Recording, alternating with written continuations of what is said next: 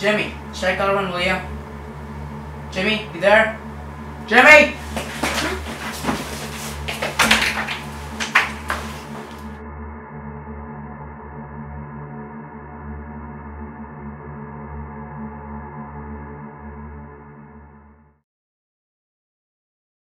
Breaking today. Really? Any witnesses? No, they're wearing a mask. There's no gun with him. What did they steal? The Pizarro painting worth 22 million. Oh, how you doing, Mr. Roos? Donors. FBI. Heard about the painting, the soul painting? Yeah, of course we do. Have you found anything? You happen to have security footage of last night? Well, of course we do. The Pizarro was the most valuable piece we had. We'll deliver it to you right away. Thank you.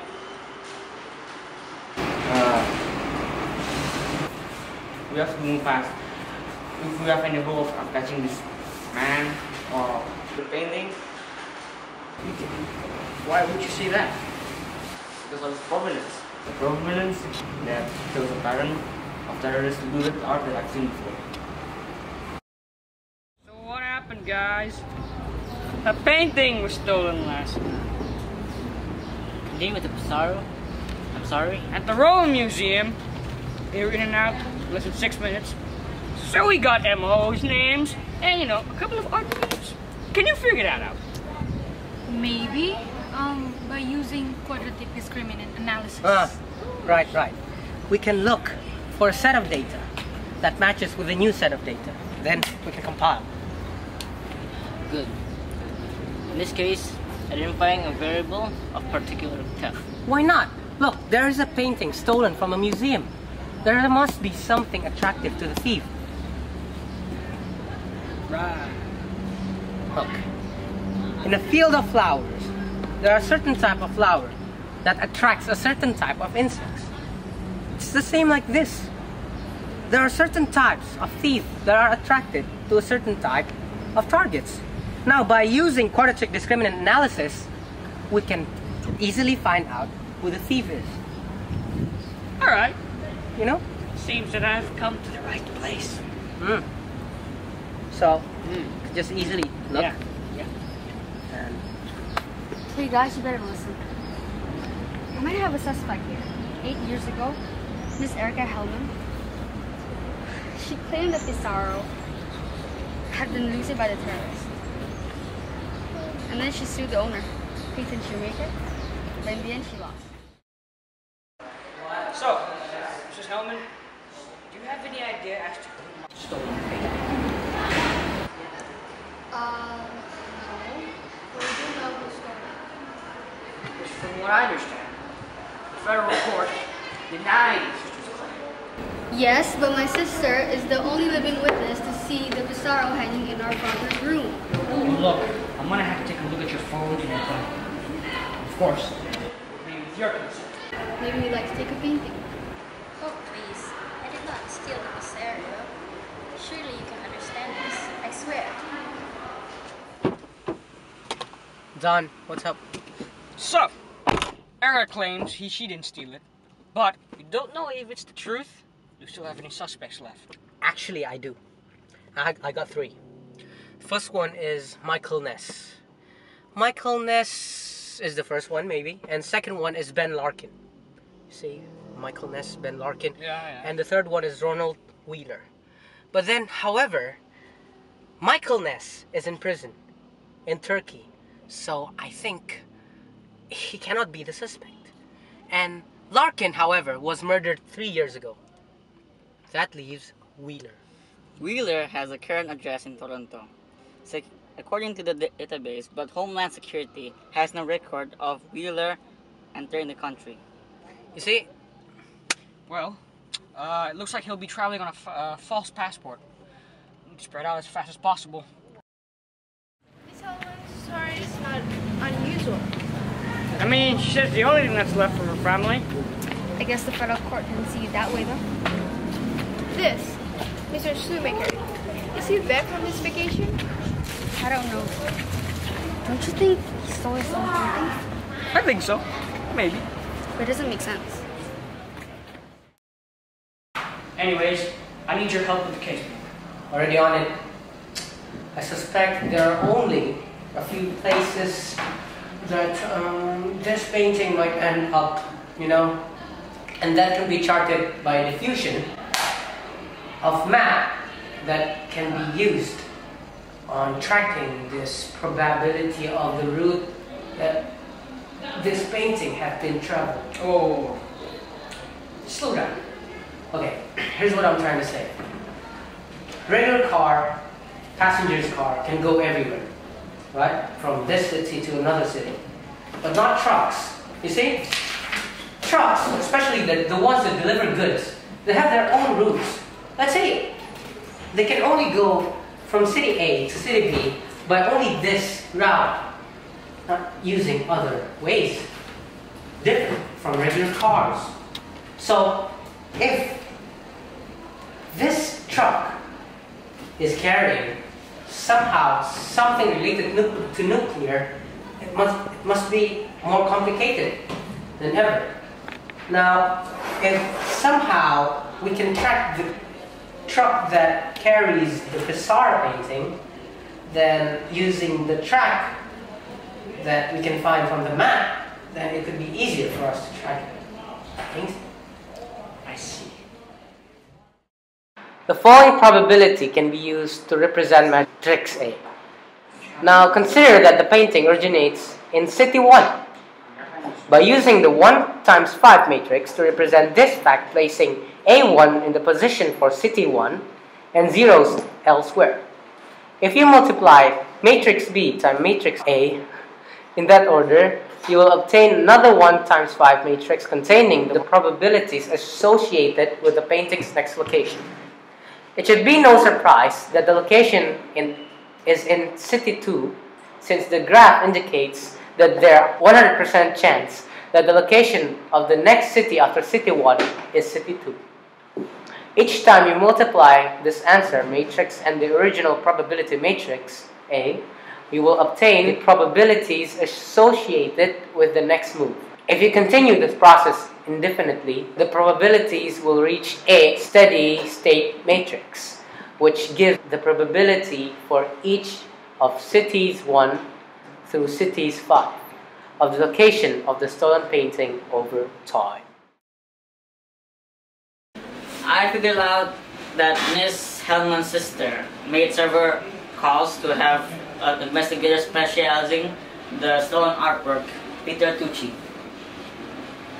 Good work. And I have heard that she has arrived.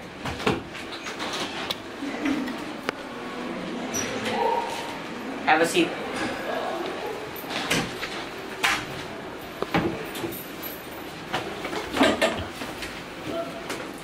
Ms. Hellman, we were just discussing about Mr. Ronald Peter, sorry. Do you know anything about him?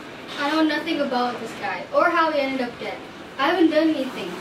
What about Mr. Peter Tucci? That was over 3 years ago. Right around the time that courts decided against you. Look, I swear, I haven't done anything. I told you. Alright, Miss Hellman, you may leave the room. Thank you for your information. What do you guys think? Well, I think she thought about it.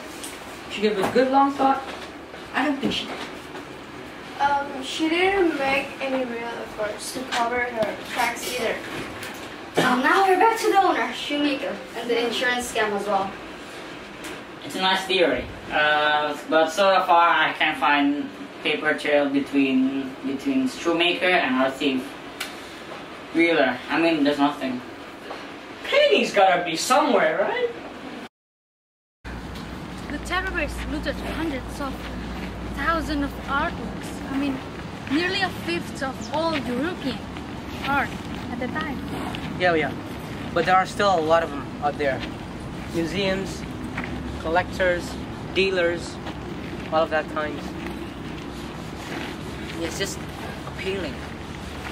Blood trade. But look, I'm starting to see a pattern here. The heaviest flow of art goes in the same direction and goes along with these kind of networks. Yeah. I'm starting to recognize it too. I think I figured out why you haven't found that Pissarro.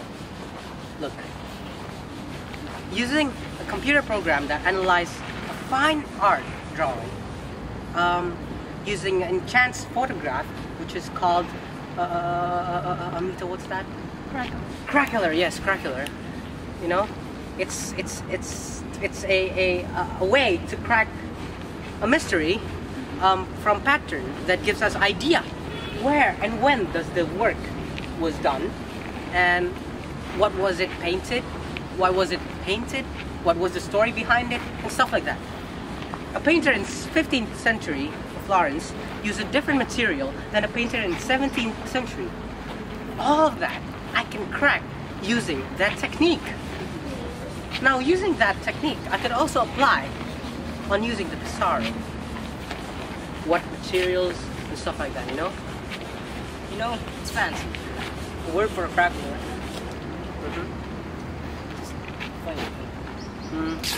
You said there were 2 criteria. Oh, yeah. There were two. And the second criteria is to look at the visual style of the artist.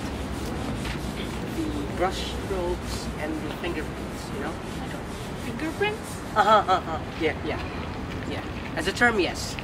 But it's somehow a signature. With paintings, I use curvature analysis. We can measure the outlines, we can measure the depth of the artist's brush strokes. I'm sorry, I was thinking about swimming, you know? Okay. Yeah, it's been a long time for me having swim, you know? But brush strokes, by the way, giving us mathematical expression of the artist's unique signature, which we can use to crack the code, also in the Pissarro. I ran both analysis and compared to the other Pissarro from the museums around the world, and somehow I found different. This isn't a Pissarro. The Pissarro forgery is not possible. Well, our math consultant did an extensive analysis, Mr. Lewis, from a photograph with the computer's enhancement. Oh, I'm sorry, but you must be mistaken. This painting underwent an extensive authentication process when it arrived here, and I have to go. Then what about a switch? What if someone changed the painting since the authentication? How, when, and why? I don't believe any of this. I think you should go now. So you were responsible for the Pissarro cleaning on 3rd of June.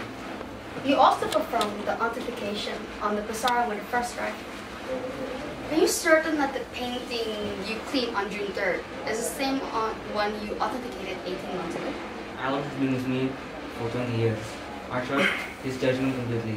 And the painting here with display is the most important piece I've ever displayed. Also, I'm certain that the painting was the same as the one that I examined a year and a half ago. But when was the photograph of the Pissarro taken? I don't know. What do you mean you don't know? This particular photograph was furnished by the owner. Peyton Shoemaker gave you the photograph? Yes, she did. What is this? You're telling me that my painting is a forgery based on an analysis from a photograph? That's insane! Based on our researchers, yes, that can be true. But the helmets are behind this, aren't they? They paid some sleazy expert like you guys to look at the photograph and say that my Pissarro is a fake. Well, they think that they're going to get something out of this. Then they are wrong. That's a really interesting theory, but the math expert works for us. Why would I steal my own painting? If it is fake, why would the Hellman who spoke for 4 years to get it back? See, this makes no sense. I didn't steal my own painting. You've done a really good job by killing Wheeler, the witness. Maybe our second witness. You find him, and we find the killer. Yeah, it's gonna be right.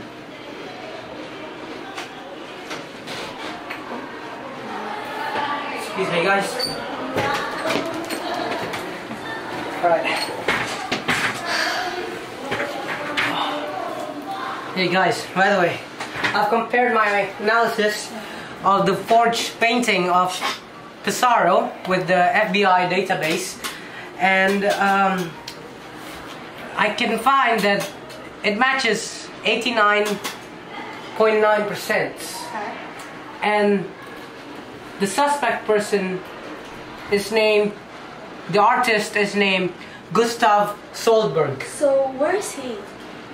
Well, based on my research, he died on 1948. 1948, yes. And the Hungarian police, they found 5 forged paintings in his gallery. Look. See? And yes, he died in 1948. So the real Pizarro has been sitting in a Hungarian police vault for 16 years, and the lost Pizarro, it says here the real Pizarro has been sitting in a Hungarian police vault for 16 years, and they packed the lost Pizarro into a crate along with the other forgeries. So yeah. Miss Hellman's father must have paid Solberg to paint the forgery and then gave him the original for safekeeping. You can say that.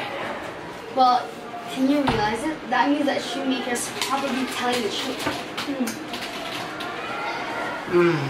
Here's Ali. The real Pizarro has been found. I must have made a mistake. So you knew that Pizarro was a fake with the whole time. You're not just talking about paintings. A man is dead. You were paid to lie to us, Ali. He said it would ruin us, but already announced the acquisition. It's one thing that display a painting that's suspected of being cherished, looted art. But the exhibit of forgery? Who said it would ruin you? Excuse me. Alan gave you up, Riz. I spent my life devoted to the reputation of this museum. Killing a man not going to do much for their reputation. You know how the painting was a forgery. He tried to blackmail you. Do you know how difficult it is for a museum like ours to actually acquire a Pizarro? Yeah, but you didn't actually acquire a Pizarro, did you? Only the tour next month would have exposed you. I thought if the painting had just disappeared, what would be the harm? Shoemaker had his insurance, and the museum would have had its future. Yeah, well, it's not much of a future now, is it? This is Amita.